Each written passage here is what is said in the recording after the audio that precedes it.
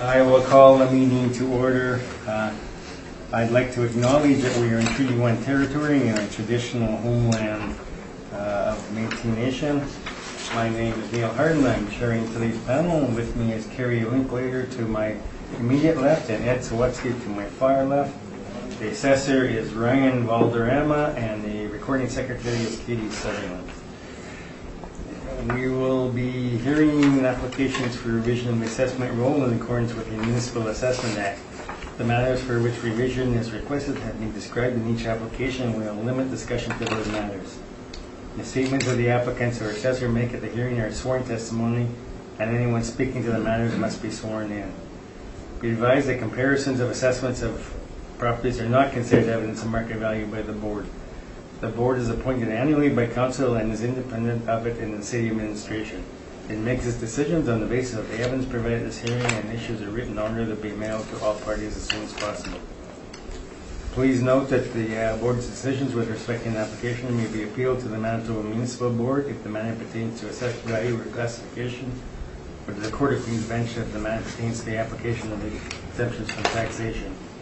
Should you wish to appeal, information how to do so will be included in the board's order.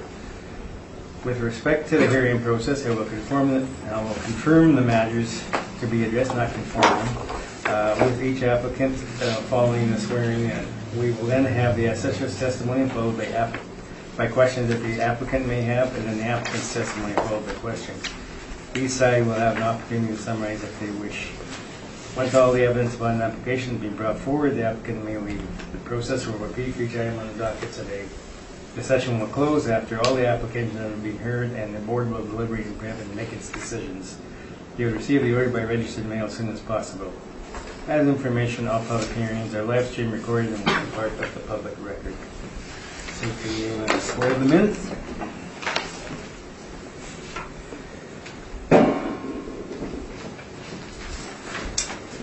Swear. Alright, please state your name. Ryan Valderrama. Do you swear that the evidence you're about to present is the truth, the whole truth, and nothing but the truth, so help you God? Thank you. Please state your name. Marcel Navarro. Do you swear that the evidence you're about to present is the truth, the whole truth, and nothing but the truth, so help you God? Thank you. Okay, so first on the agenda today is 115 Niagara Road. So you may proceed, Mr. Valderrama. Thank you, Mr. Chair. The first property has a file number of 19-2608. It has a roll number of 08020934-000. It is located at 115 Niagara Road. We're dealing with the roll year of 2020 using reference date of April 1st, 2018. The assessed value is $13,472,000. It is a residential apartment with one building and 10 stories. It has an actual and effective year built of 1977. The property has 98 suites with 126 outdoor parking stalls. It is zoned as residential multifamily with a land area of 71,623 square feet, a planned area of 9,260 square feet, a gross floor area of 93,658 square feet. On page 3 are a couple of aerial photos of the subject property. And on page 4 is income valuation workup. It has 96 total units with an average monthly rent per unit of $1,122.52, which is derived from the model. It has a vacancy rate of 2.6%. An expense ratio of 46.52%, giving it a net operating income of $673,592. Using the capitalization rate of 5%, the capitalized income is $13,471,840. On page 5 are some rent comparables. They are all ranging from $1,119 up to $1,518 average monthly rent per unit. Just below it is the map of the subject property and the comparable rents. On pages 6 and 7 are the capitalization rate chart. On page 9, the last page is the 2017 income and expense information. And that's my presentation, Mr. Chair. Okay, questions, Mr. Navarro? Yes. I'll start with the model estimating a higher rent than the actuals. Was this rent at all adjusted in any way? I'm sorry. Was the rent adjusted? This Or is their an model? average. Their model. Yeah. And so the rents haven't been adjusted in any way? No, not overridden, no. Okay. And the expense ratio is estimating a lower expense ratio than the actuals, correct? That's also model driven? Yes, it is. And that was not adjusted either? No, it's not. Okay. Now the capitalization rate is 5%. I'm looking at your chart on page 6 for multifamily. Your rates go from 4% on the low side to 7.3 on the high side. 20th percentile and 80th percentile, 490 and 430. Now, as I look over to Collier's quarter 1, 2018, CBRE and Cushman Wakefield, for high rise and low rise, the range for Collier's is between 5 and 6, 5 and 5.75, and 4.75 and 5.75. Now, I guess that they stratify their buildings slightly different, although this is a high-rise, I assume. Would you agree? Yes, it is a high-rise, 10 stories. Okay. Now, did you give any weight to the reporting from these agencies in terms of determining the capitalization rate for this property? No, it's a model-driven. Model-driven? Yes. Okay. And in terms of age, does that factor into the capitalization rate? Yes, I believe so. Did you say that 5% is on the lower side? Based on our range, it's somewhere in the middle, maybe just left of the middle. The middle being? Both the 4.0 to 7.3 and 4.9 to 5.3. So between the 20th to 80th percentile, it's just left of the middle, I would say, in terms of the 5%. So let me ask if this is right in terms of my interpretation of this. Is the city saying that all properties in the 80th percentile fall into 5.3? It's a range in between 20th to 80th percentile, so those are the range from 4.8 to 4.9, sorry, to 5.3. The 80th, all of the 80th percentile may or may not fall in the 5.3 range or the ending, the higher end. Okay. Can you explain how these percentiles work? If you can't, then that's fine. I'm just curious as to how they work. Percentile, it's more of you get all of the samples that are included in the range, and then you just adjust it where it's between 20th to 80th, where most of the properties fall under. That's how it is, and then anywhere beyond it, which is 19th percentile lower and 81st percentile higher, those are more of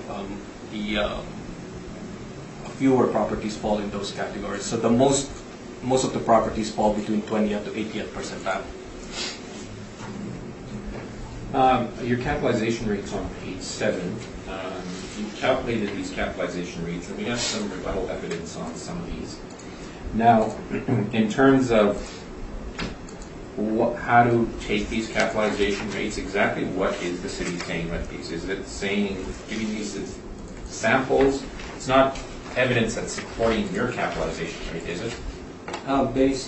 If we read through the first paragraph, the following is a sample of actual sales that took place during the reference period, and if I go on, the purpose for showing these individual capitalization rates is to illustrate the accuracy of the model and substantiate the model-derived capitalization rates. they are not meant to be comparable, specific to the subject property. And obviously there's no workup for this, right? Not attached in this evidence, no. Okay. And the burden of proof is on you, correct? Yes, as indicated by the act. Those are my questions. Thank you. Okay. Carrie, do you have any questions on the basis? Just one. Did you have a chance to inspect the property? No, I wasn't able to. Do you know when it was last inspected? No, there are no permits recently that were open and closed, so not in the recent years, no. Okay. I'm At just least, asking because it's got an effective age of 77. Yeah, which is the same as the actual year built. Yeah. Okay, thank you. That's all my Thank you. questions. Any questions? Well, 1977 is not a brand-new building. No, it's not, sir. So you think this is a building that falls within the 80 percentile range? Just barely. Yes, it's one of those properties that are in the bulk where it's between 4.9 to 5.3%. And how much older would it have to be to get to, say, 5.3? I'm not sure. All I know is these ones are samples, not based on age. So the bulk of our observations, I should say, fall between 4.9 to 5.3, more than half. I'm pretty sure. But the model gave you 5. Yes, and it's based on And did you think about that? yes, and Did you analyze that?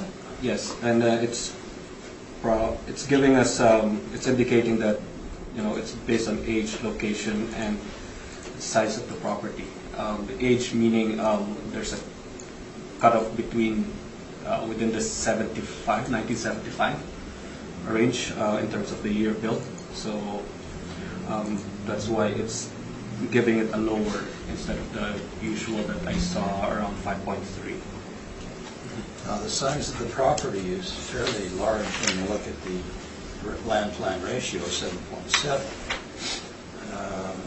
Do you think that means that another apartment block could be built on this property? Just a little bit. It depends on the zoning, sir. There is a limit of how big and how much, in terms of the density, how much will be built on a certain given land area. Well, when I'm looking at the map that you provided, the property immediately to the right has 2 buildings on it, Correct. and those 2 buildings take up a lot more space than yours. Now, I don't know if they're 10 stories high or not, but looking at the shadows, they might even be higher than 10 stories. Yes, it looks like they are higher than 10 stories, you're correct, sir. There could be, as I mentioned, for as long as the zoning would allow it, then that parking lot on the right, or to the right of the building, may still suit another building. My question then is, did the large land area cause you to move in the direction of 5% cap rate rather than something around 5.3?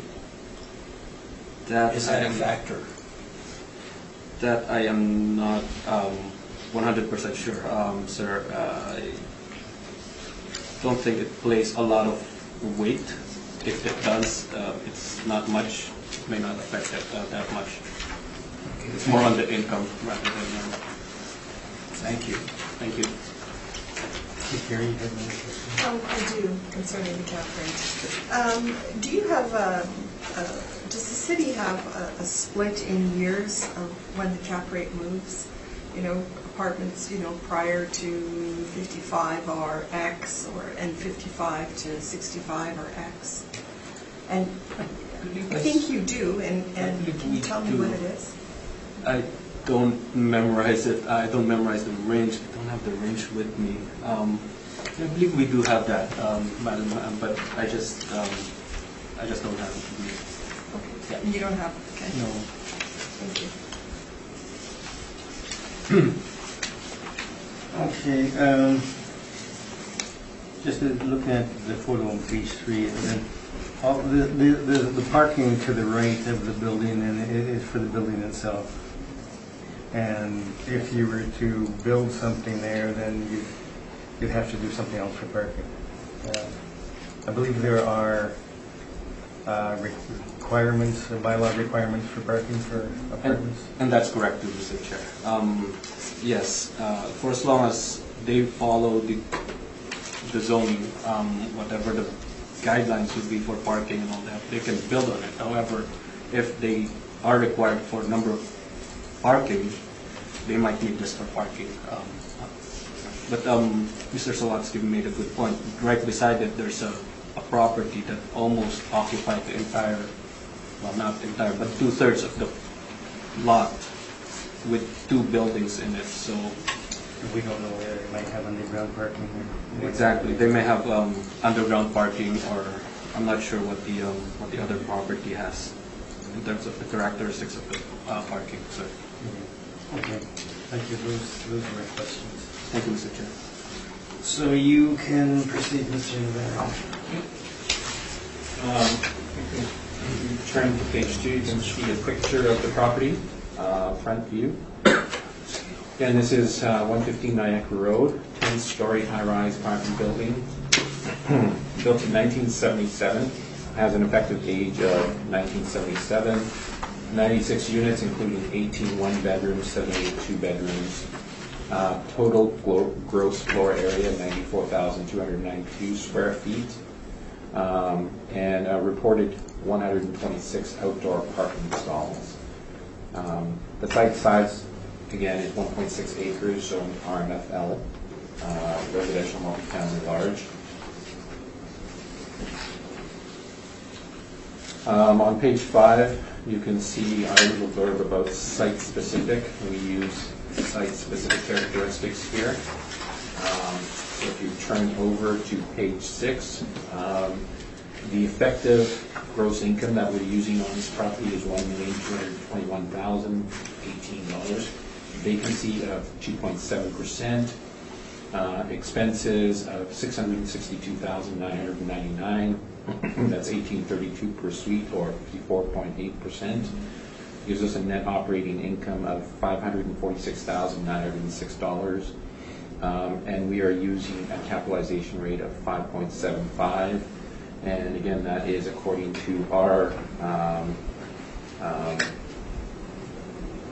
Altus categories in terms of good locations. So you can see the chart there for the capitalization rates. I'll just get into the capitalization rates in a moment. The value that we're asking for is $9,511,000 for 2020. On page 9, you can see our workup. Again, the potential gross was $1,221,018. 2.7% vacancy. Effective gross of $1,188,600. Now there was also laundry here, parking, and miscellaneous income, and that brought it down to $1,209,905. Again, expenses of 54.8% gives us a net operating income again of $546,906. 5.75 capitalization rate, giving us a value of $9,511,410. Now, in terms of the capitalization rates, I'll just briefly go over this report.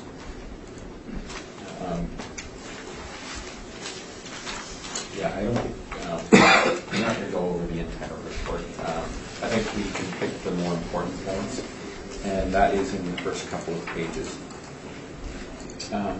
So you can see that the Altus 2020 capitalization rate study, how we categorize these properties. So we go by years, so pre-1946, 1946 to 1959, 1960 to 1979, 80 to 97, and 98 plus. And you can see the capitalization rate ranges there for each one of those categories. So in the paragraph below that chart, I'll get into this area here. The city appears to break down their cap rate by age and by number of units, less than or equal to 10 units, 11 to 19 units, and 20 plus units. Apartments with less than 20 units have low cap rates below 5 or 5.3. In addition, there appears to be variations based on location. Neither the city nor Altus makes any distinction between low-rise and high-rise. Change in cutoff year. Altus changes the cutoff year between cutoff year built from 1975 by the assessor to 1980. And you can see these. You can see the reason why in the appendix, pages 91 to 93, from the assessor's manual showing apartments built by age category. On page 93, the largest number of apartments is in the age group 1960 to 1974, with 716, and the second highest group from 1975 to 1997, with 422. We believe the largest group of apartments was built in the 1970s, and that apartments in that decade are very similar to each other. Therefore, it is not reasonable to have a cutoff in the middle of that decade with two different cap rates. One of the differences in age groups is that the standard width of fridges and stoves were 24 inches in the 1970s and changed to 30 inches in the 1980s. We believe that all apartments built in the 1970s should have the same cap rate, and that the cutoff should be 1980. The assessor has the burden of proof to show why apartments built between 1975 to 1979 are superior to 1970 to 1974, or that there is a significant difference. Also, the increase of apartments built after 1997 was 93 as of January 2015, to 130 as of May 1, 2017, and 156 as of January 2019, indicating greater pressure for older properties relating to rents, vacancy, and level of repair and maintenance. The next page over, again, you can see the comparison with the previous cycle and how we've adjusted these things. So I'll let you look at the chart in terms of its the difference between 2018 and 2020. Again, for 2020, the assessment department has variations depending on the number of units, less than or equal to 10 units, 11 to 19, and 20 plus units. Departments with less than 20 units have low cap rates below 5 or 5.3%. In addition, there appears to be variations based on location. For the 2018 assessment, the assessment department has a premium of 0.75 for the north end. The assessor also has a cap rate of 6 for row housing regardless of age. Page number 3, you can see some of the sales that we've looked at. And this is 210 St. Mary's, 403 St. Anne's, and so on and so on. The average cap rates, the newer built 2006 plus, and average cap rate for 1966 to 1974. Beyond that, we have some CMHC information and some general market information. And starting on page 6, we also have the workups for each one of these properties that we looked at.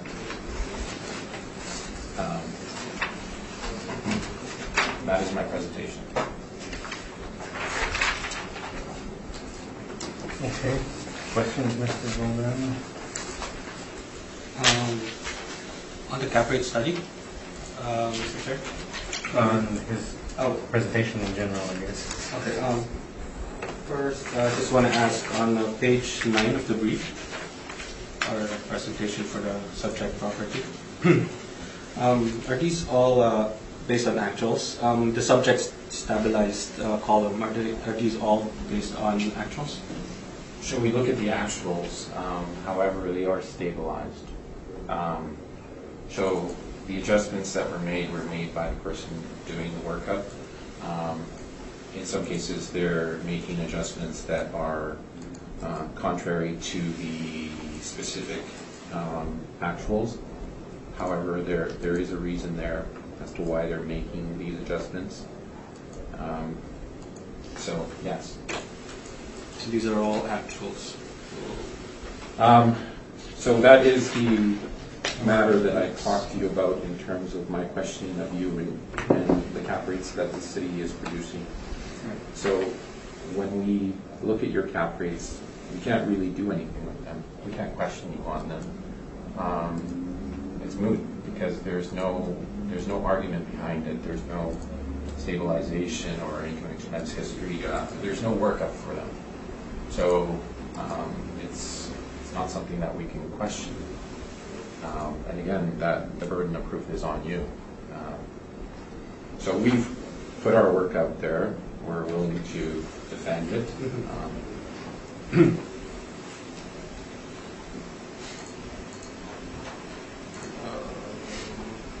On the cap rate study, Mr. Chair, I'd just like to ask, all the NOIs that were calculated here to derive the cap rate from the sales, are these all actual NOIs? So for the most part, yes, these are actual NOIs. That's why we're actually including 3 to 5 years of actuals. We stabilize those, and then we weigh that against the sale. I think that is the proper methodology of actually calculating a capitalization rate according to appraisal standards. And that's my question. My rebuttal will come after, if I may. Sure. Okay, Carrie, do you have questions of the appellant? Yes, did you have a chance to inspect the property? No, we didn't.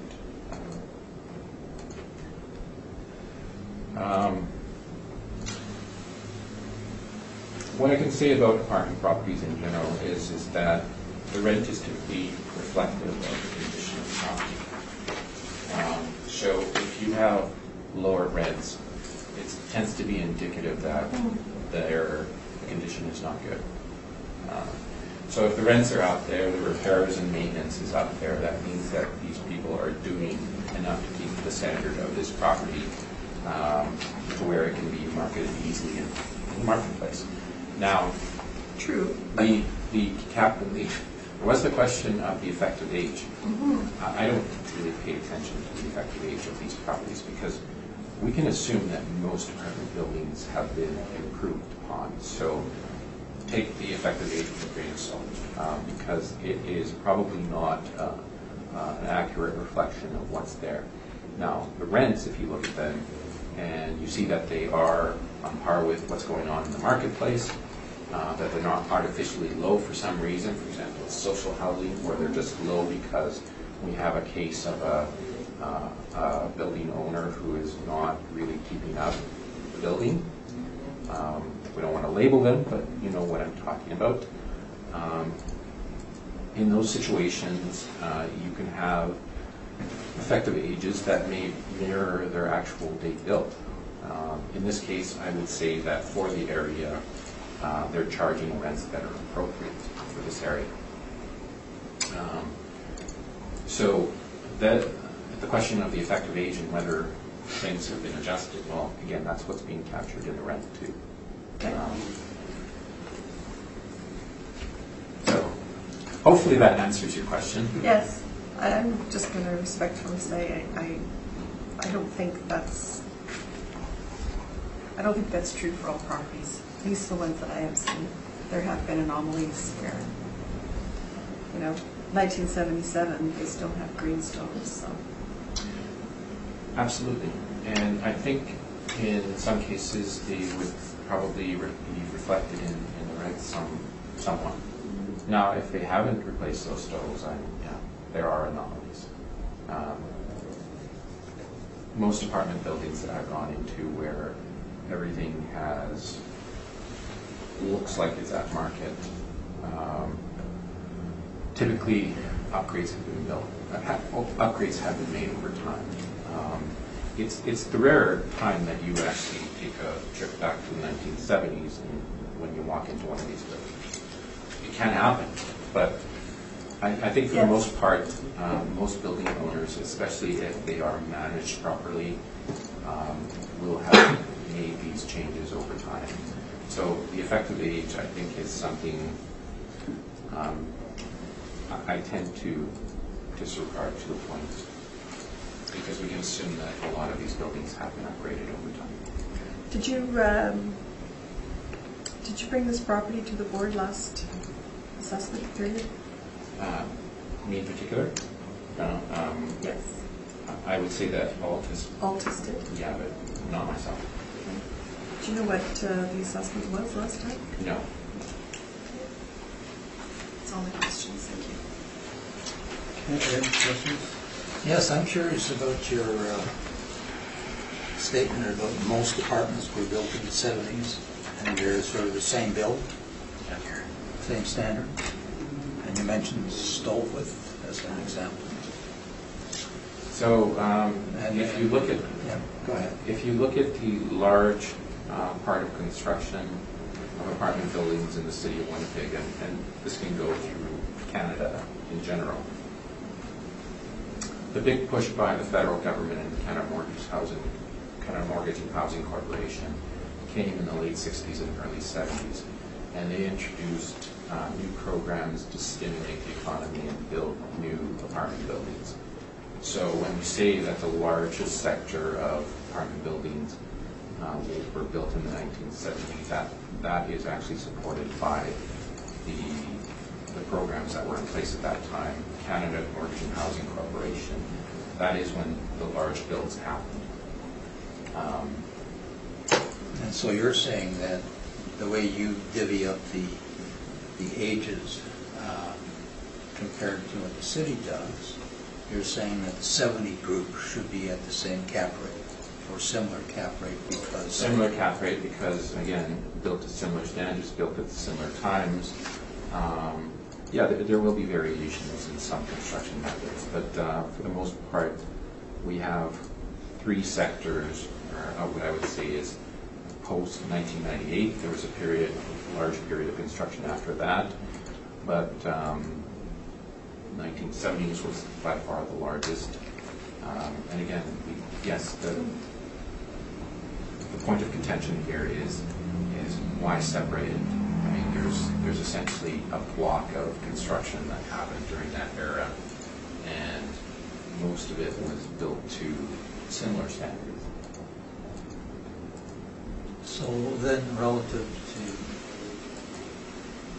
to the question that was raised just previously, if you have stoves that are smaller and you make improvements to these 1970s apartments, it seems to me that the rental cost would be quite expensive because you would have to change the cabinetry, etc., to accommodate whatever the current standards are. Yeah. Now, is that happening? Well, as Ms. Linkletter said, I mean, there's going to be some anomalies in there. But yeah, I would say that most of the buildings at this point that have been changed over time have been retrofitted for newer, wider stoves. Is that reflected in the rental costs, repair costs? That's Yeah, over time. I mean, those things would have been absorbed over the past 40 years since this thing was built. And again, the change happened in the 1980s, so again, we're still talking about quite a long time ago. Thank you. Okay, if we're getting into this then, during the early 80s, I think, was when they first brought in rent controls guidelines, and there was also a peak in interest rates, so that might, and if I recall correctly, there was very little construction activity in that period. Well, I think in general, had the federal government not stimulated the economy with these programs, there probably wouldn't have been construction in the 1970s either. It was because of the hand of the government that all of this construction occurred during the 1970s. So at different times in the 80s, right? Inflation was high, interest rates were high, the market was not good for building at that time. And that was the general economy throughout the world. I mean, it wasn't just Canada. Like, the rest of the world was experiencing that too. Okay, my question now, you had some rebuttal evidence you wanted to present? Yeah, just submit them. There's a summary that I've already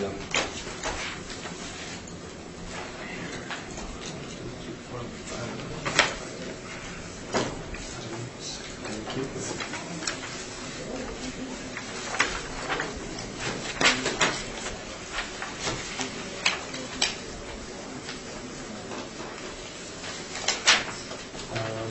You will need these for, is this to provide for every property? It's for the cap rate study that was submitted. Okay, so Oh, yeah. don't write on them, we'll need them for the class. Thank you. I'll just go through the summary. All the rest are pictures and attachments of the INEs that were submitted to our department. There's just 7 out of how many that Altus has submitted. The first one would be 210 St. Mary's Road, which was sold in February 2018 for $830,000, based on the 2018 NOI or INE that we have received. There was an NOI of $34,194, which calculates which comes up to a cap rate of 4.12%.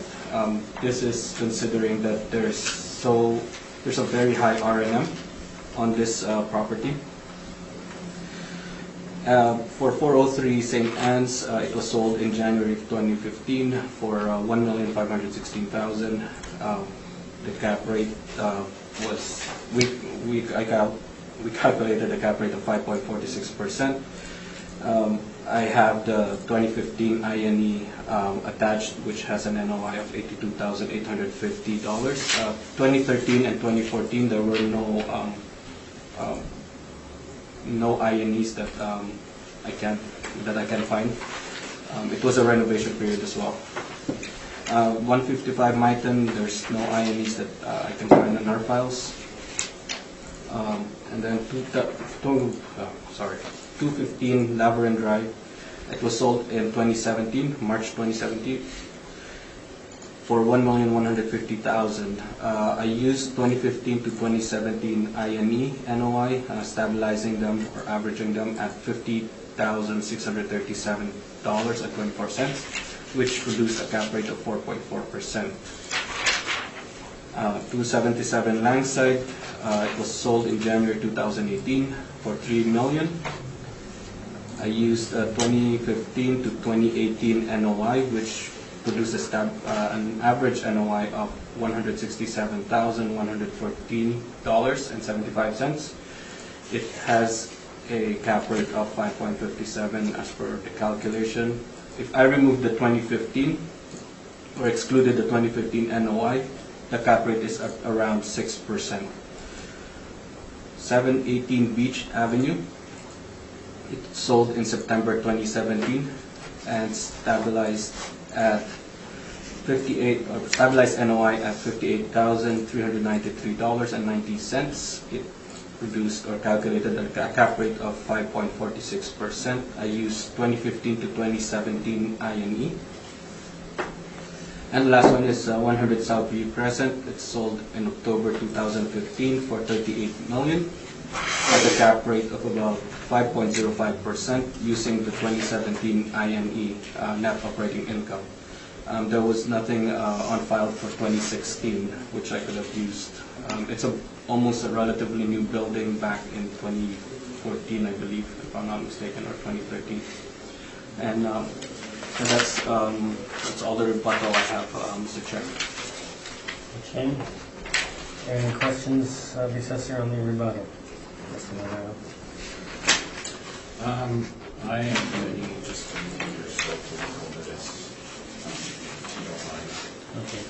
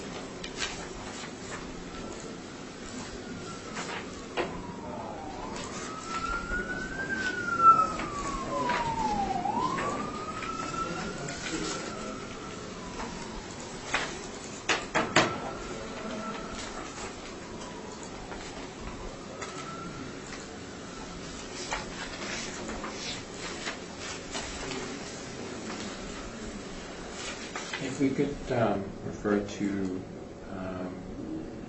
210 St. Mary's on the assessor's bubble evidence. On the first page, where he has the workup for 2018. I&E NOI is equal to 34,194. Commentary regarding very high R&M per suite. Now, I'm looking at 210 St. Mary's at this point. I'm seeing 11 suites and an R&M per suite of $332. Now, you have an R&M of $2,617 per suite. Can you explain that?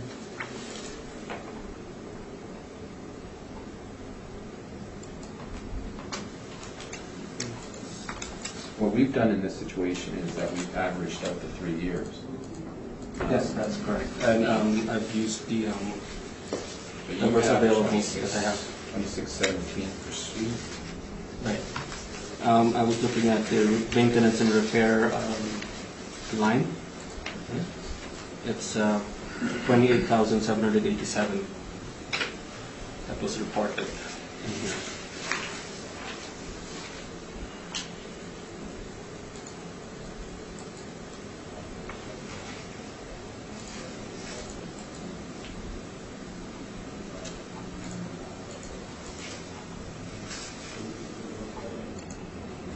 Now that is for the period ending 12/31/2018. Yes, that's correct. What is the reference date? April 1st, 2018. So, is this past the reference date? Yes, and I looked for 2017 and I can't find anything on our files. There could be some that was submitted, but when I was looking, I just saw 2018 INE. But you are aware that the sale occurred in February 2018? That's correct. Yeah, Okay. that's right. So something could have happened after the sale to increase that R&M, could it not? There could be. Okay. No question for that one.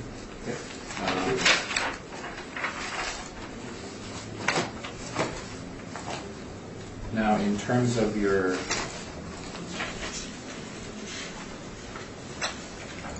.403 St. Anne's, you came up with a 5.46 capitalization rate, correct? Correct. And you had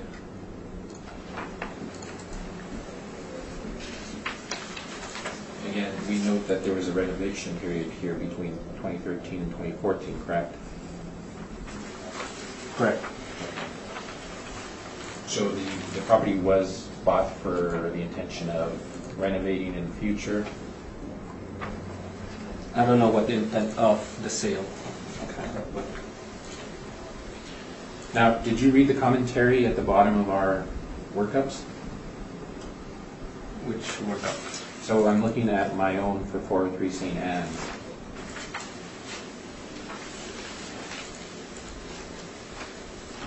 That would be page 7 of the capitalization rate report. Yes. Okay.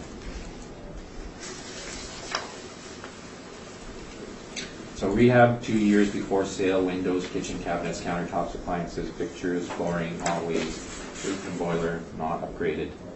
Rented high-end, rehab 537,000 in 2013. Rent roll in July 2014 showed 1 bachelor suite vacant.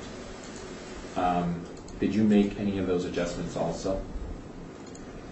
Looking at the page 7,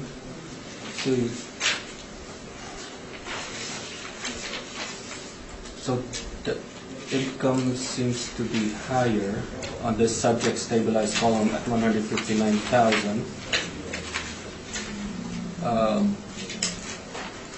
And I use. If I may shorten this. Okay. Go ahead.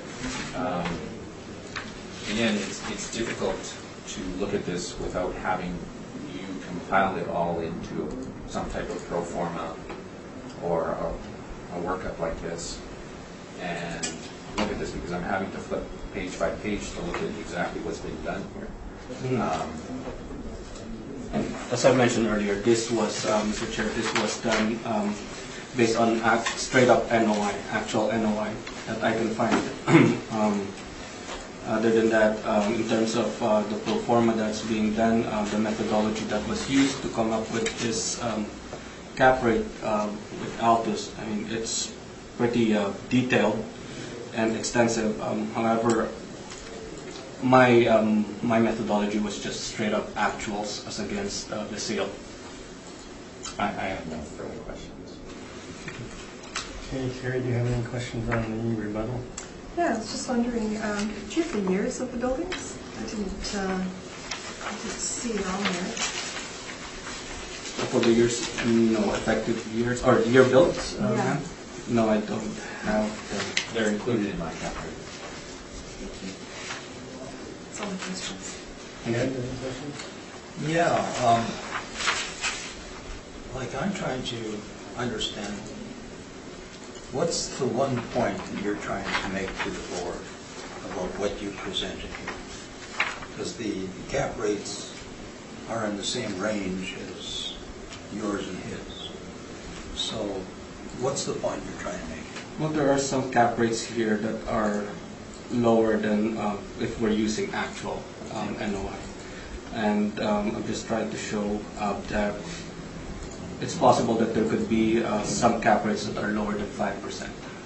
And also at the same time, we look at some observations, one of which is the 210 St. Mary's. If there's a high R&M, I mean, it's going to lower down the NOI, which reduces the cap rate as well.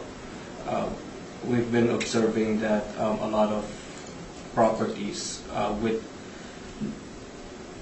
higher R&Ms are well-maintained, and yet they are being valued or calculated with a higher cap rate, not from our side.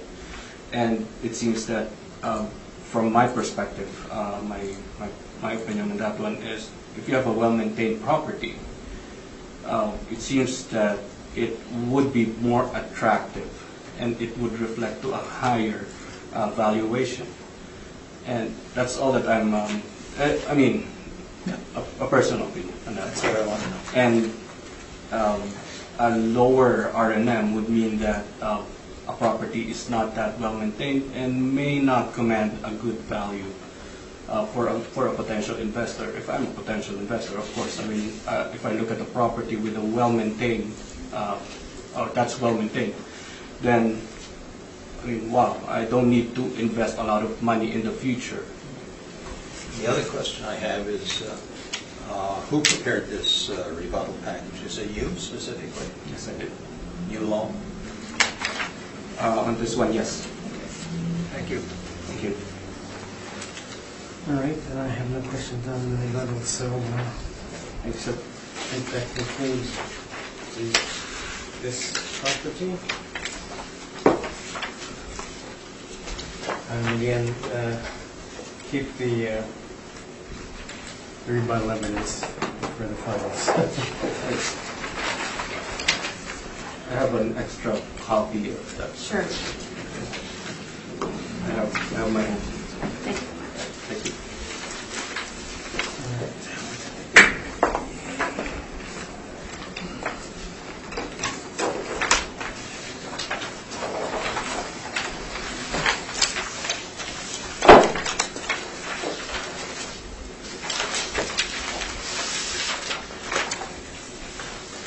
Next one is 86 Niagara Road, just up the street.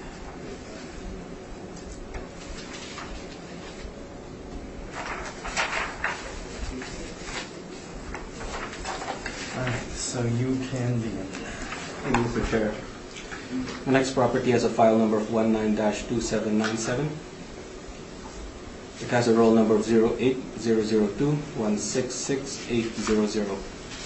It is located at 86 Niagara Road. We're dealing with the roll year of 2020 using reference date of April 1st, 2018.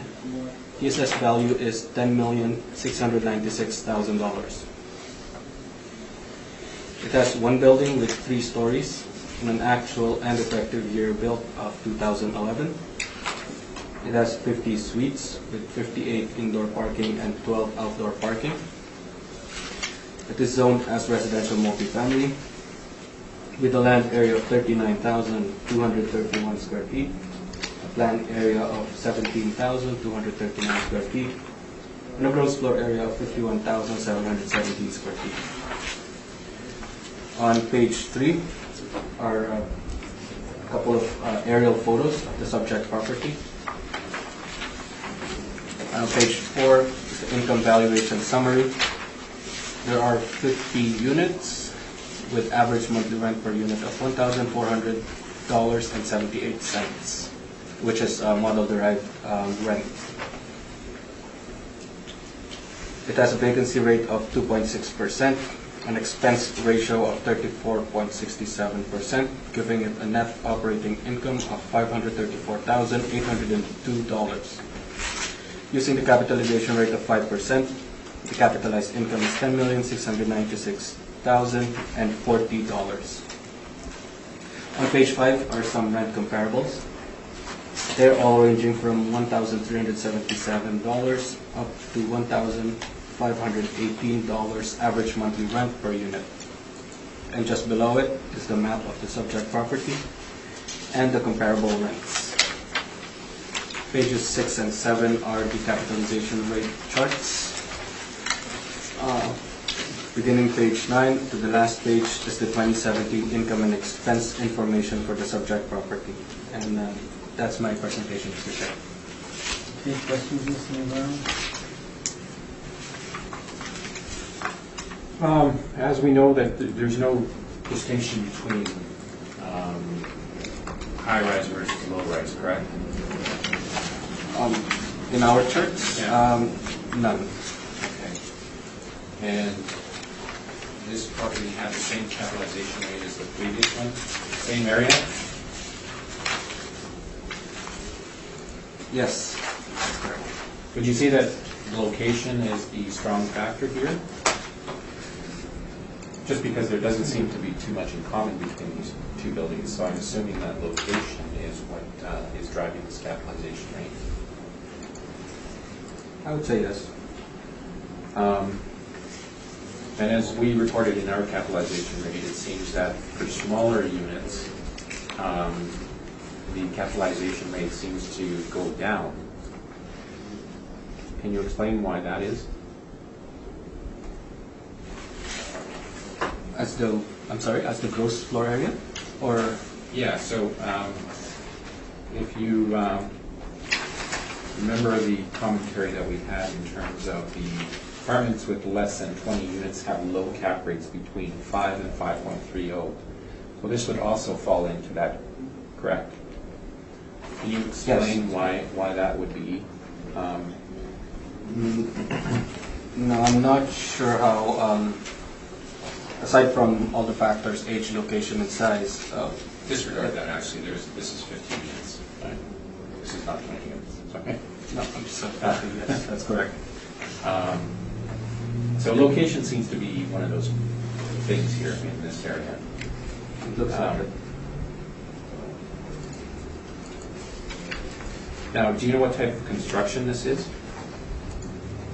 It says a construction class of wood or steel frame exterior walls. I would assume this is a wood frame. Okay. Those are my questions. Thank you. Okay, Carrie, you have any questions? No questions, thank you. Thank you. Ed, any questions?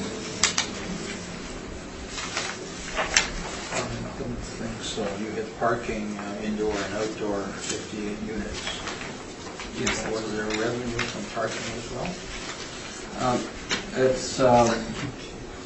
It's already a model derived potential rent, so it's included there. It's a gross. Thank you. Thank you. And you had that question. Yes, sorry. Go ahead, ma'am. So this was a build in 2011? Do you have anything in your notes for permits? No, I don't have Nothing about how much, because there's a land sale here, I'm assuming, in Feb of It is. 2010, Yeah, for 600. yeah, it is a land sale. However, in terms of the construction cost, I missed that one. I wasn't able to check on how much it is. Okay. And your cap rate is model driven again? Yes, it is. So just curious, because, well, as stated by the appellant, I mean, it's the same cap rate as the previous 5%. Yeah. Yet this building was a 2011. Previous That's building was 77. Sorry, not really a question, just a statement. Thank you. Okay, I have no questions, so you can proceed with your presentation.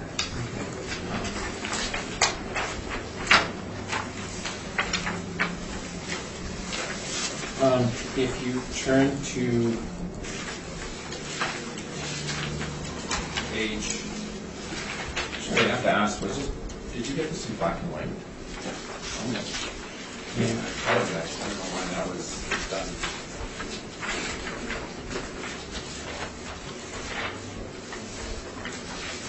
We could turn to page 6, actually, to work up. So we have a potential gross market rent of $798,240. 50 suites.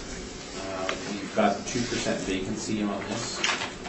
That gives us an effective gross rent of $282,275, to which we've added $31,680 in parking rent and $3,678 in miscellaneous income, giving us a total of $817,633. We've applied a 42.6% expense ratio to this. That is $347,947. Gives us a net operating income of $469,687. And we've applied a capitalization rate of 5.75 to this, giving us an income of $8,168,462. If you look at this building, again, it is a 3-story building.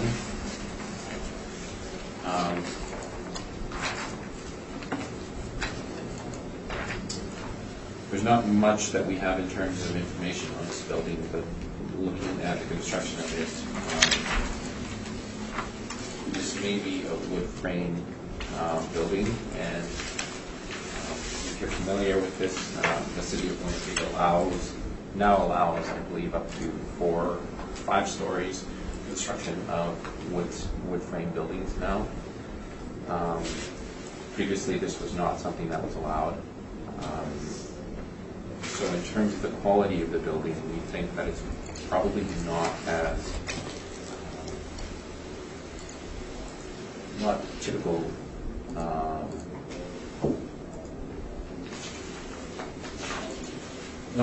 not a typical construction design for this age and this era. Hence, I think we made an upward adjustment on the capitalization rate. That is my presentation. Any questions, Mr. Boardroom? I'm just curious on that page 6 workup. Again, the subject stabilized is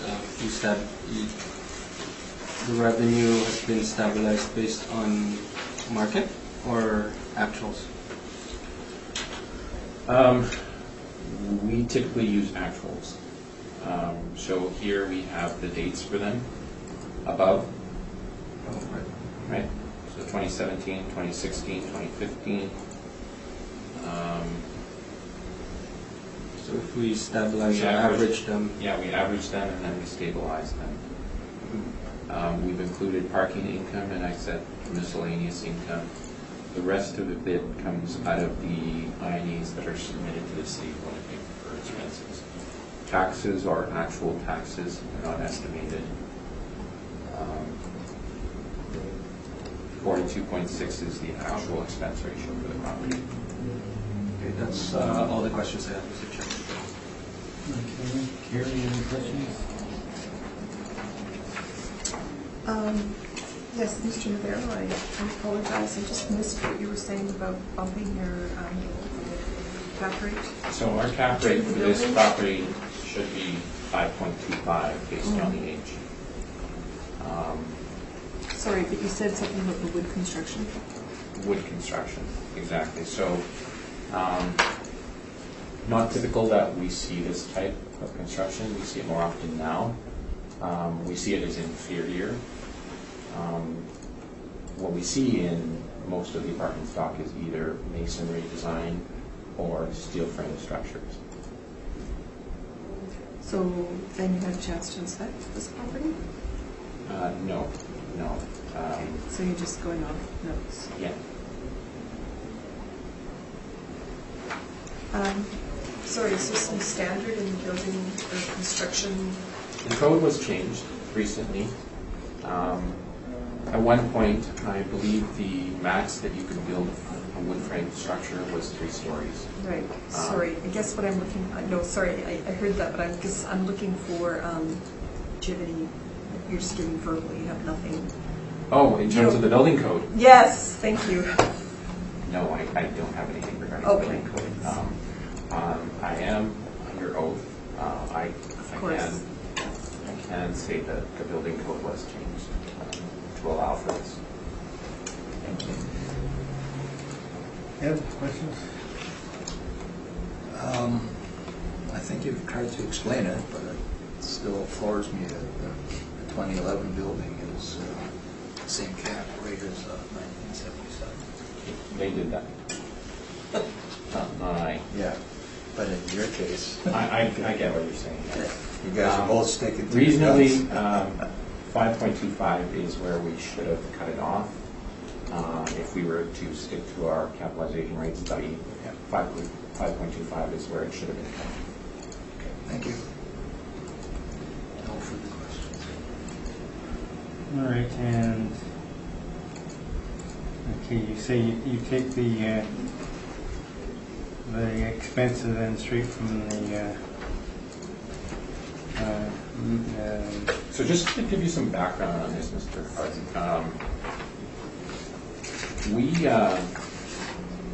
when we say we use site-specific characteristics, in the previous property we included a little blurb about site-specific.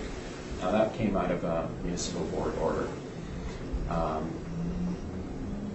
We think that the best representation of a property is its actual income and expenses.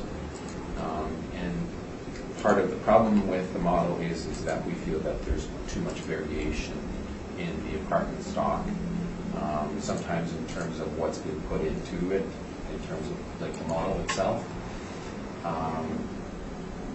So that's where the board said that the actuals are in fact the best method for looking at the income potential of the property. We follow this, we use the actuals, we've actually always done this. If you look at our previous cycles, we were always I'm not debating that. I'm just saying that Oh, most of the time we do have the raw information, financial statements that this came from, so we can look at them and see how they stabilize and whether we agree. Well, we got one here. yeah. But we don't have anything from 2015 or 14 or 15 that, yeah, especially with repair and maintenance. We often scrutinize that to make sure there's no capex in there and that sort of thing. That was the point I was trying to make. Point taken. Yes. I will start adding the actuals into the brief itself. Okay, and then my apologies, all those trees that will down. We use, we typically just do a summary of them, and that is the workup. Again, we're not, that's why we put 2017, 2015, 2016 as they are, and then we average them out, and then we stabilize them. Yeah. But what is there is a reflection of what's actually in the findings. So we're not changing those. Yeah. but it does, It would give you a bigger picture, and yeah, I can. yeah, if you look at line 27, you repair and maintenance, there's 1 year that's significantly above any other year. So that leads me to question, well, what happened that year? Right. And is that reflective, or was there some major repair that for whatever reason was necessary that year? Absolutely. That's a valid question. What I would say is that's why we go through the process of stabilizing these figures. So we wouldn't take 1 year that's artificially high, in our opinion, and use that. Because that, again, that would essentially increase the expense ratio were we to do that. So part of the process of stabilizing is also doing it in a way that's fair. Yeah.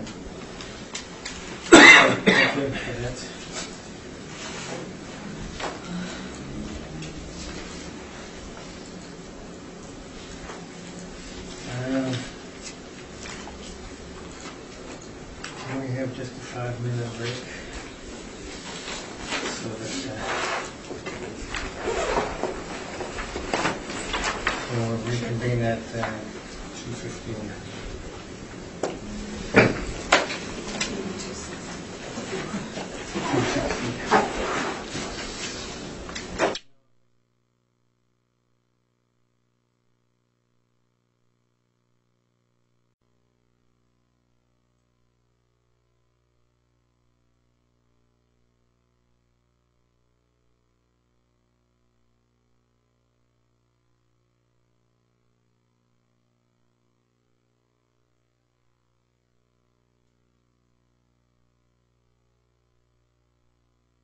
Upper end. Oh, it's going to be the hotel in Yeah. Winnipeg.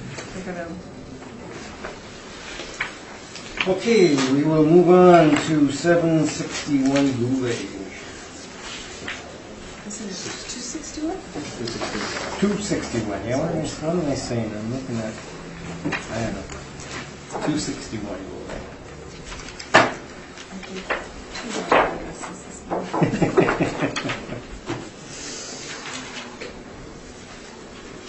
You can see.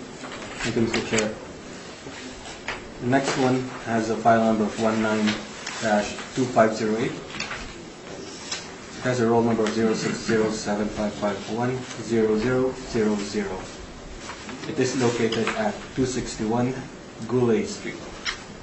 We're dealing with the roll year of 2020, using reference date of April 1st, 2018. The assessed value is $12,722,000.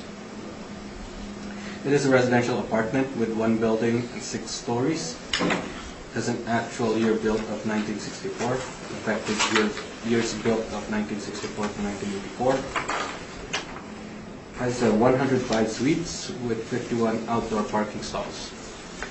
It is zoned as a residential multifamily with a land area of 45,912 square feet, a planned area of 19,030 square feet, and a gross floor area of 105,025 square feet.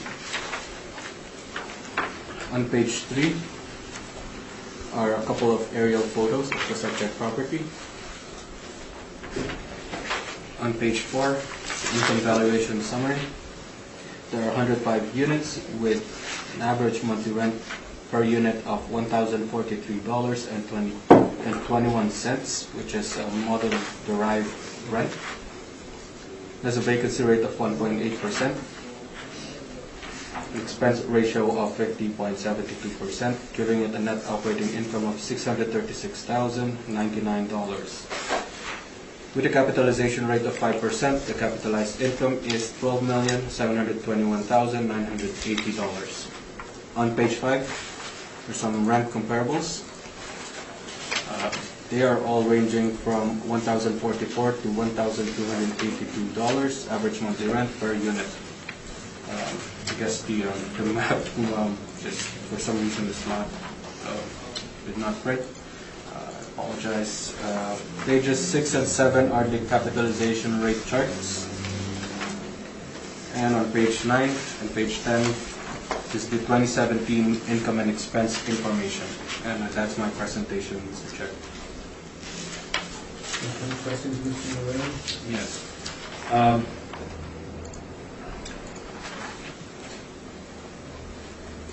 The vacancy here is model-driven, obviously, correct? Yes, that's correct. Did you look at the vacancy, the actual vacancy for this property? Looks like, yes, it's based on, number, on page 10, there's vacancy in there, it's about,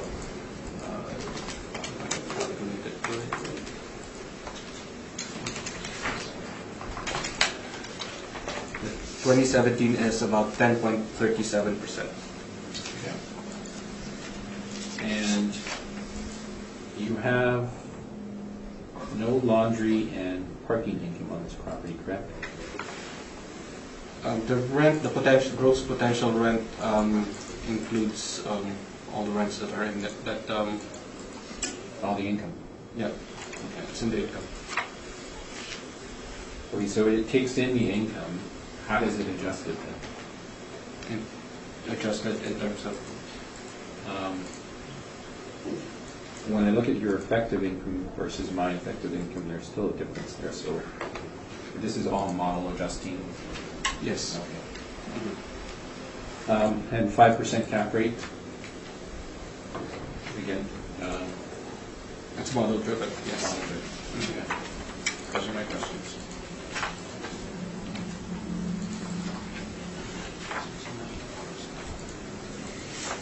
Okay, Carrie, any questions of the assessor? Yeah, did you have a chance to inspect this property? No, I wasn't able to. Do you have anywhere in your notes the last time it was inspected? No, no, I wasn't able to get that one. I do note that there is an effective year built of 1964 to 1984, but no other information Okay. gathered. Do you know what's driving that 1984 effective here? No, I wasn't able to look into that. Okay. Page 10 of your brief. Yes, ma'am. Maintenance repairs. Looks really high. Yes, I'm just going to calculate it per unit. 105 units. That's about shy of 5,900 per unit on the 2017, and on the 2016 it's even way higher.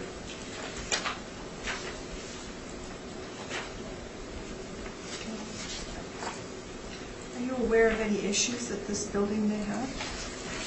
I have no, I'm not aware of any issues. Thank you, that's all my questions. Thank you.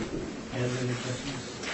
Well, as you did not or could not provide a map, are these comparable, all within a decent range of each other? Yes, they're within the same market region, sir. Thank you. Thank you. No other questions. Okay, Carrie stole my question about the maintenance, looking very high.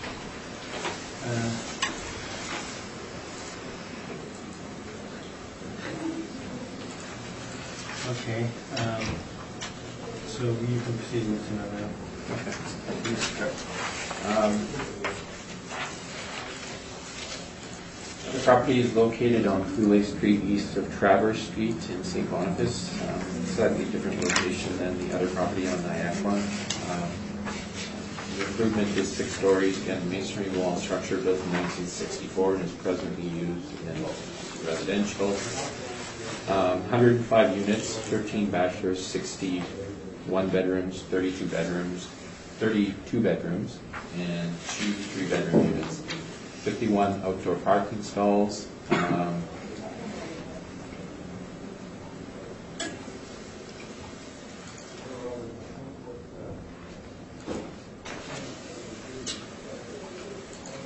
If you turn to page 4, Again, we're using site-specific characteristics. I'll ask you to turn to the workup on page 8.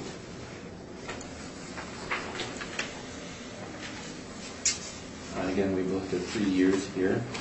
We have a stabilized potential market gross of $1,277,998,000. We've applied a 5% vacancy to this, effective gross of $1,214,098. To this, we've added laundry income and parking income. That gives us an effective gross income of $1,277,074. We've applied a 48.9% expense ratio, or $624,000. Gives us a net operating income of $653,074, and we've applied a capitalization rate of 5.5 to this, giving us an income of $11,874,080.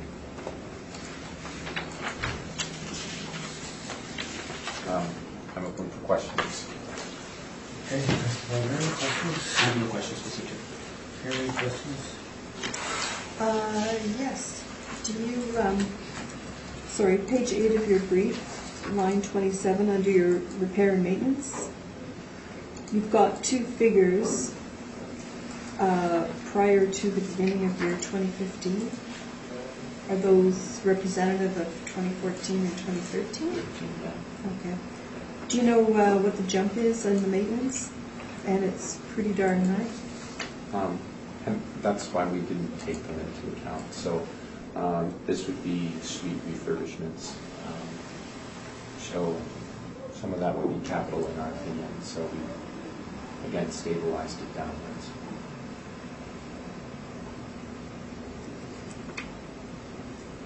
Did you inspect the property? No. Okay. Notes. Yeah. So were you surmising about the suite refurbishment, or? No, they, that would not be typical of a building. So that is refurbishments going on.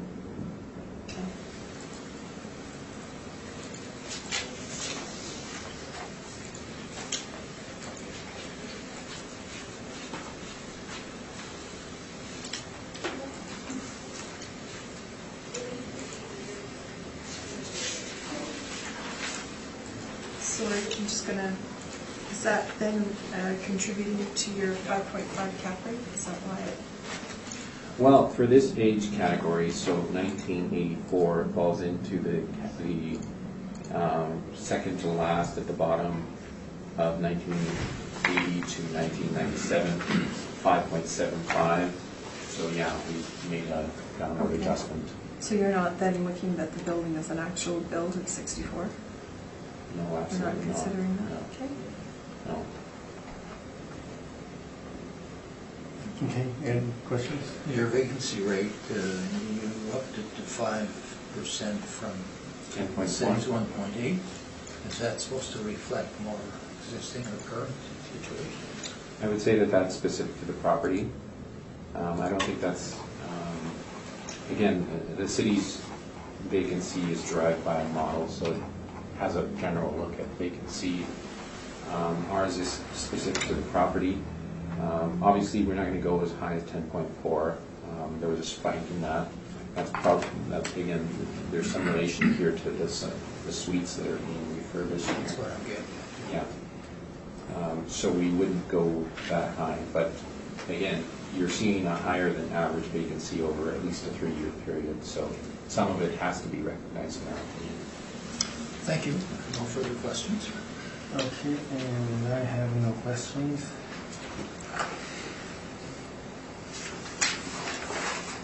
So thank you for that. Now we come to 303 delay.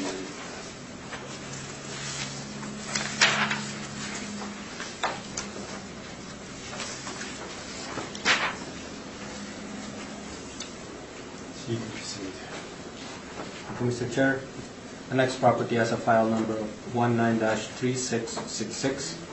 It has a roll number of 06075525000. It is located at 303 Goulet Street.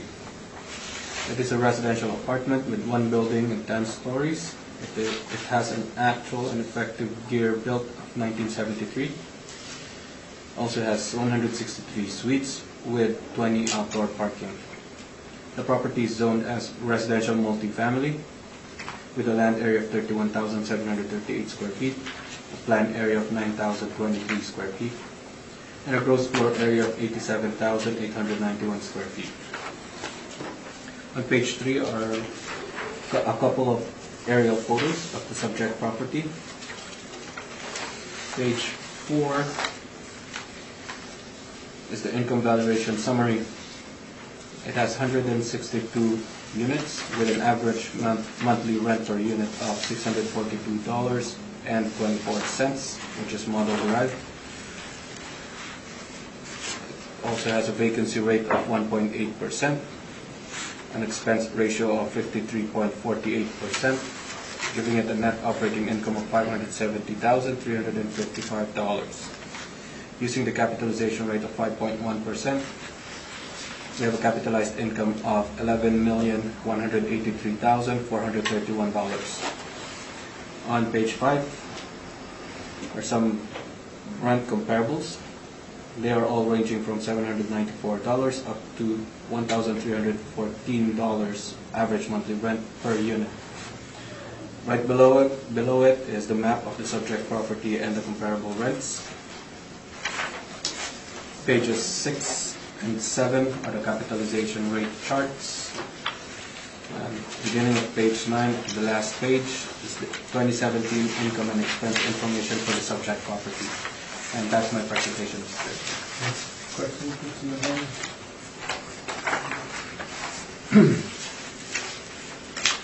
Madonna? You're aware that this is a Manitoba housing building? The owner is, yes, on my page 1. Okay. And you didn't make any adjustments to the capitalization rate because of that? Not the capitalization rate, but the potential rate is below average. Is there any additional risk for this property being a Manitoba housing property, in your opinion? Risk, I'm not sure what kind of risk we're talking about here, but If you were to have a potential owner or a potential purchaser looking at this property to purchase it, you're aware of operating agreements for these properties. They have structured rents that they have to keep to. I'm not sure of those scenarios. No, I don't know those.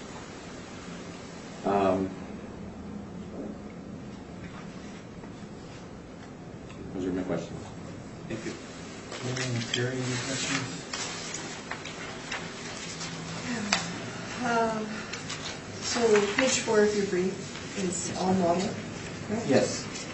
And page 5, your rent comparables, are any of the comparables 1 through 3, are those Manitoba housing? No, there's no. They're not, okay. And so were those the best comparables you could find, just because the rents are considerably higher? Yes, they are considerably higher. However, the model has been adjusted to reflect a below average market rent of $642.24 per unit per month. And I think that's accounting, or that's showing that the actual income for this property is a rent, income geared rent. I'm just going to make sure of the ability to pay. There's the, that's the technical term that they use. And we have, or the model, by adjusting it to below average rent, below average market rent, has considered that in the valuation. Okay. So if it's below market rent and it's a 73 build, Do you think a 5.1% cap rate is justified on it? Yes, because we have already considered the income to be lower, and there's no more added risk in terms of asking for more income, because we have already considered that in the average monthly rent, which is way lower than what the market is. And you didn't inspect this property? No, I did not. Page 11 of your brief. 10th line down. Did you see the costs for pest management? Which one? Sorry. Just here, it's about page 10. Page 10. Oh, page 10 11. or 11? 11, sorry. Pest Anyway. management. Yeah. Quite high? Mm-hmm. Would you not agree? Thank you, that's all my questions. Thank you.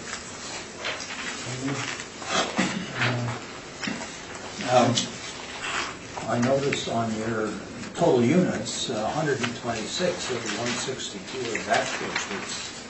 Well, that's not a normal arrangement of suites for a typical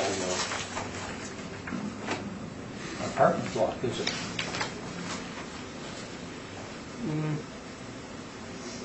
No, I guess this one is geared towards more of single It was individuals. built specifically for ability to pay.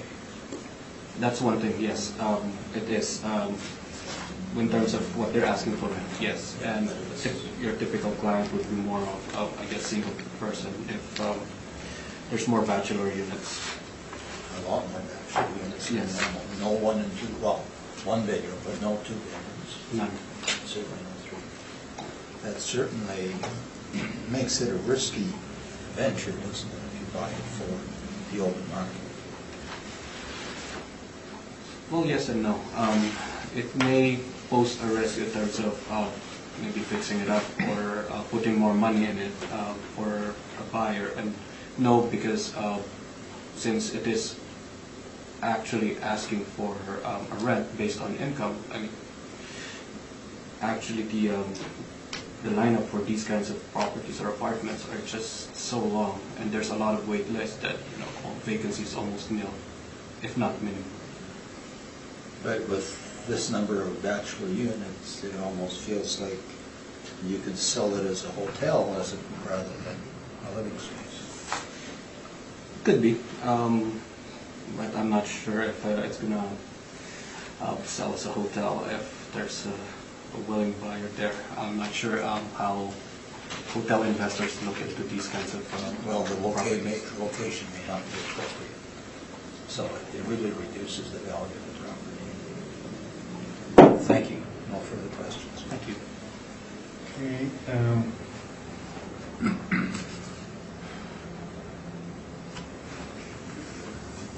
Okay, right, I have no questions, so you can proceed, Mr. Mullen.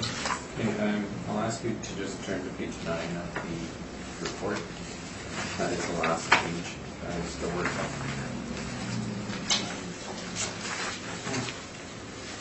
The reason we ignore these financials that are submitted, and the assessor has included 1 year here, is that typically Manitoba Housing doesn't charge market rents, and we have to go by market rents. So what we do is we do a scan of Canada Mortgage and Housing Corporation rents. So Canada Mortgage and Housing Corporation does an apartment rental study on every community in Canada, larger communities, so Winnipeg would be one of those. There is a blurb here that says 2015. This was fall 2017 data, and you can tell because it's slightly higher than what the assessor has actually estimated.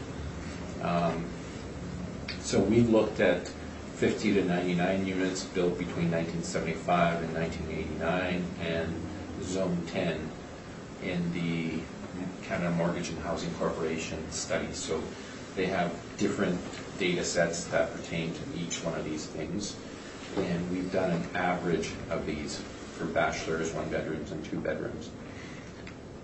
In the end, we've estimated at 90%.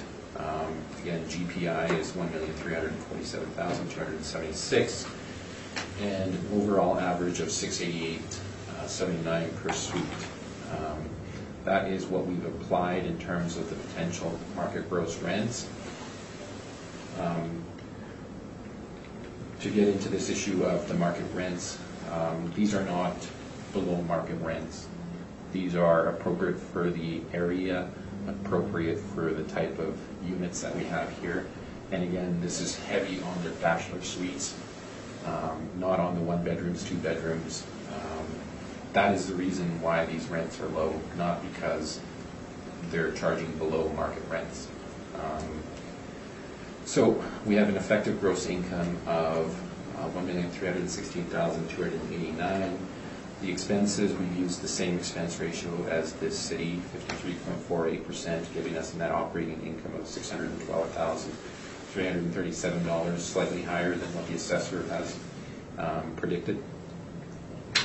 In terms of the capitalization rate, 6.25.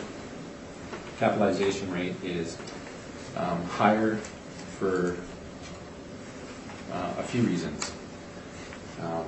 The mix count, 126 suites on bachelors. That in itself creates risk. The other factor that is important to us is the type of property. So this is a rent here to income property. These rents stay with the property. They don't transfer from owner to owner. They're with the property.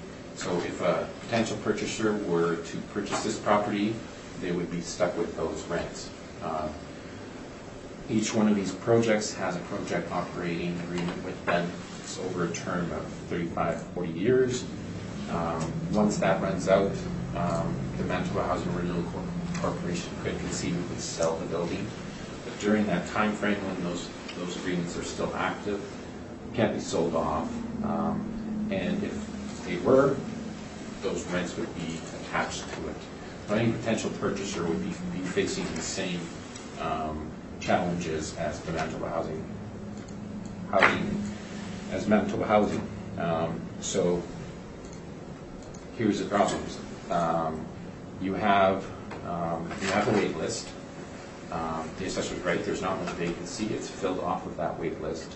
They can't pick and choose who they house in this. It is basically a needs-based system, and they're scored on points. There's those problems that come with it, bed bugs, other types of issues. They function on an economic rent, meaning that they cover enough to cover their expenses, but nothing beyond that. So in terms of capital costs, there's not much going into the capital of these properties. And with Manitoba Housing properties, that is one of the issues, is how to address capital repairs. Every once in a while, the federal government throws out some stimulus money at the provinces, and they go through these phases of doing capital repairs on these properties. But otherwise, it's not built into the actual financials of these properties. So that's another thing that limits and would be a risk in terms of a potential purchaser. So we look at it from the perspective of, it was built in 1973, it deserves this capitalization rate, plus we add a little bit of a premium because it is a Manitoba Housing building. So we've adjusted it to 6.25. It gives us a value of $9,797,400. That's what we're asking for. And that, I'm open for questions.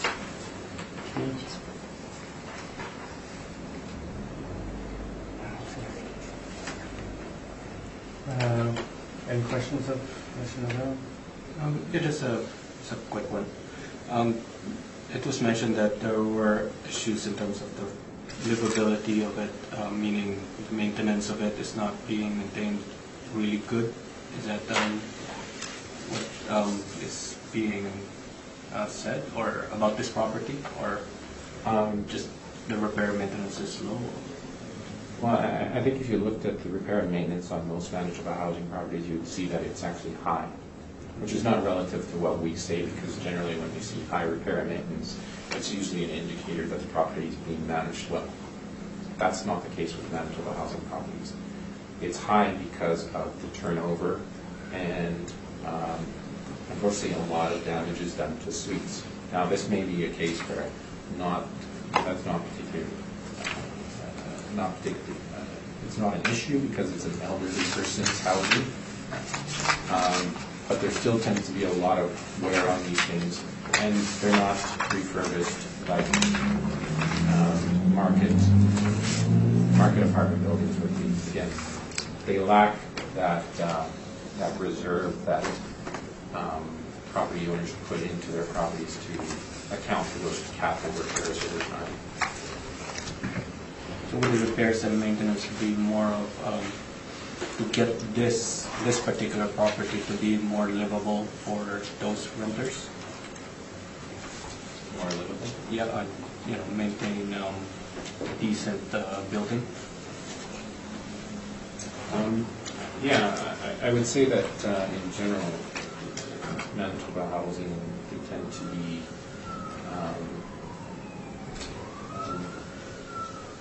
I don't want to use the improper language here, but they receive a lot of wear on the suites.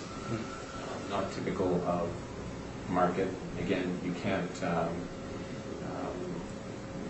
residential tenancies don't apply to these suites, so evictions are harder. You're not functioning in the market. So in general, it's a premium that we put on Manitoba housing properties. That's the question I have. Okay, Chair, any questions? Just one. Was this property brought before the board last cycle? Are you aware? I don't think so. We didn't have it. And Or we may have had it, and here's how this works. We go through an RFP process for Manitoba housing, like we do for a lot of provincial departments. So we have to submit an RFP. It's an RFP for a certain amount of units. In this RFP, there were 17 units. This is one of the units. How it relates to what we did last cycle, I can't tell you. We had much more last cycle.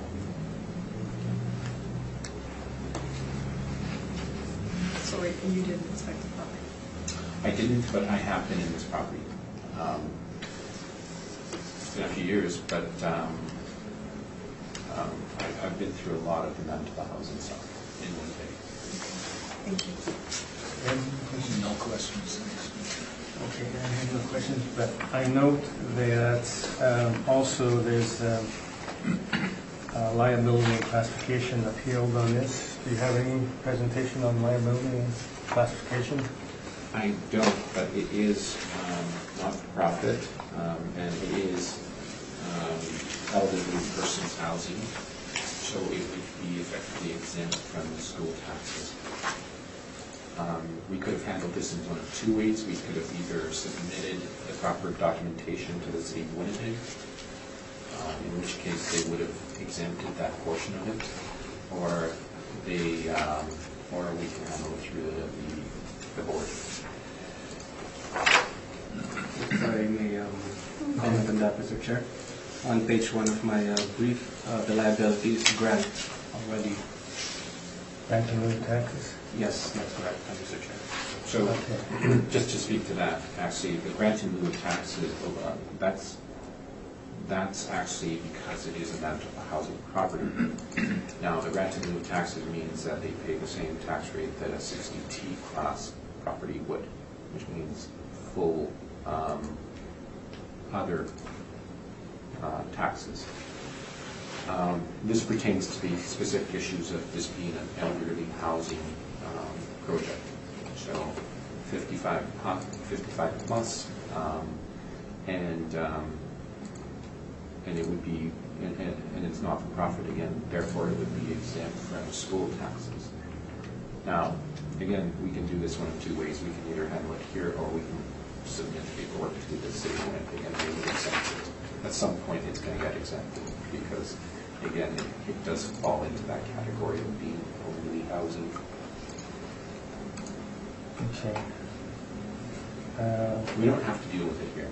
Yeah, I was going to say the difficulty we would have is that you would have the onus on classification liability, and you didn't present any presentation within the time frame, so we don't really have anything that's Correct. we can deal with. All right. Do you have anything you want to say on liability and classification? It's just more on the ownership itself, Mr. Chair, that's all. But again, I mean, as indicated by the applicant, Mr. Navarro, they want to deal with it in a different situation or different circumstance, I guess, if I got it right. So it's not being contested at this moment, at this board. Okay. Carrie, any questions on the class and liability? None, thank you. Ed? No. Okay, thank you. That concludes this property. We come to our last property, 60 Glen Meadow.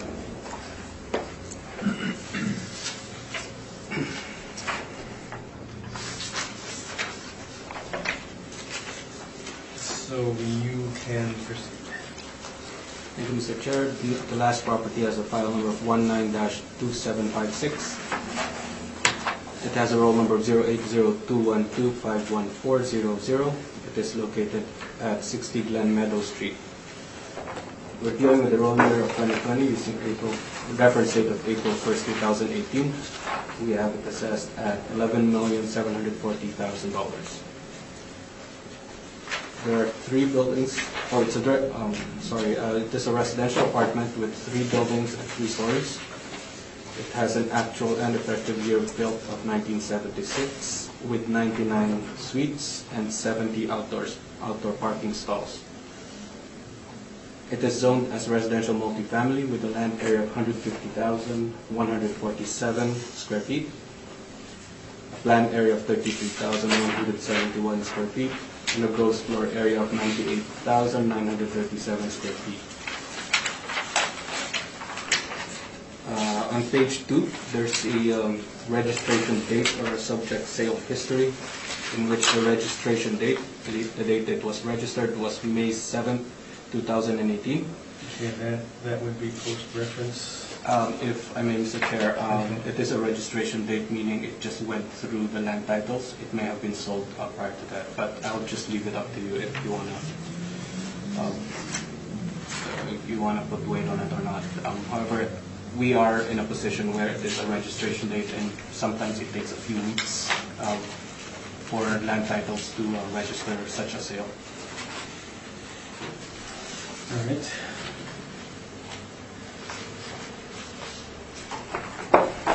Anything more to, continue with your presentation. Yes. Sorry.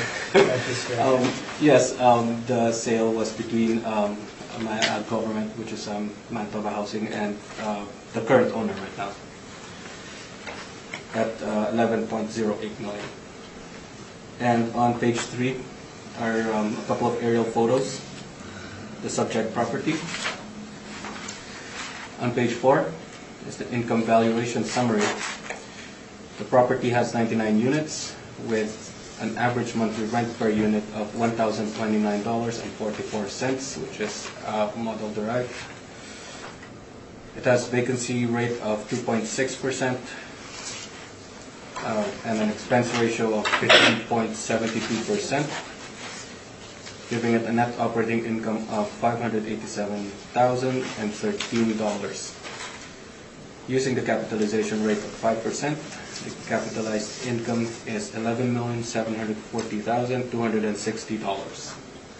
On page 5 are some rent comparables. They're all ranging from $1,044 up to $1,286 average monthly rent per unit. Just below it is the map of the subject property and comparable rents. On pages 6 and 7 are the capitalization rate charts. And on pages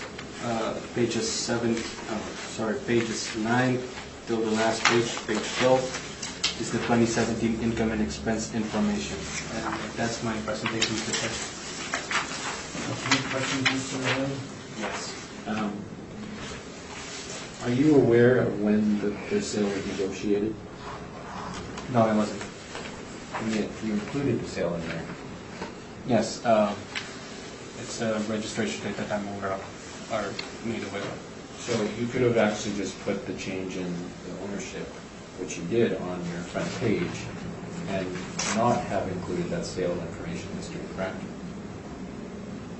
No, I included it because it is a sale, and I'm in a position.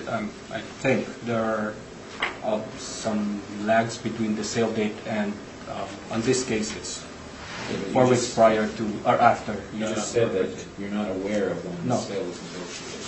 No, it could have been negotiated way earlier than April 1st, 2018, or who knows Could have been when. negotiated 20 days before the sale. Could be any months, yeah. However, I mean, the registration date is when it went through the land titles. So the matter is out there now. It can't be ignored. It's there. Yet your value is $700,000 higher than that sale value. Correct, it's model direct, yes. Okay. And we use 2017 income and expense statements, correct? This sale occurred in May 2018. Registered. So there could have been a change in the market from In a month. year-end 2017 to May 2018, correct? Rents usually go up once a year. There could be, yes.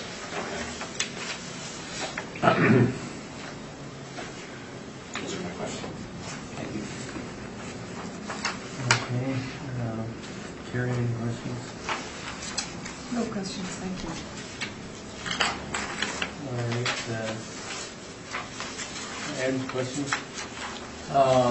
So these are 1 and 2 bedroom units and 3 bedroom, no bachelors.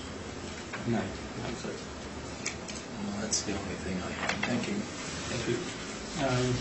On the financials, year through 10, I guess. Yeah, it is the March 31st, 2018, so that would be, I guess, current as possible. It shows rent based on ability to pay. Yes, that's correct, sir. Is that still the case with the new owner? I wasn't able to look at the 2018 statement or the one after that was submitted in spring of 2019. I only looked at this one, so it might still be the same. Okay. So, but you're not sure? No, I'm not sure. All right, and you don't have any evidence whatsoever about when the sale was Actually happened. negotiated? No, I don't, sir. All right, thank you. Thank you, sir. Can proceed, Mr. Miller. We're using a potential market rent of $1,349,892. A vacancy of 2.3%. Laundry and parking gives us an effective gross income of $1,380,318. An expense ratio of 55%. Gives us a net operating income of $621,143. We've applied 5.75% capitalization rate, and we have a value of $10,802,495.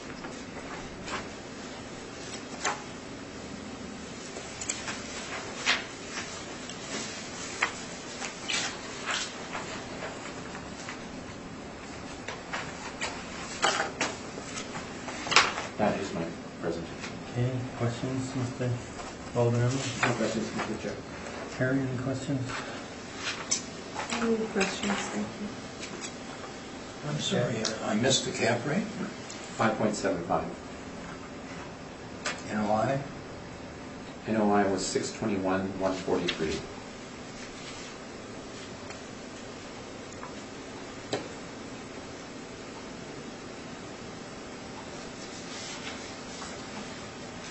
that it? No, that's it, thank you. Okay. So do you know whether the, it's still right here to income on this? I'm not exactly sure. I was actually surprised by the sale. Yeah.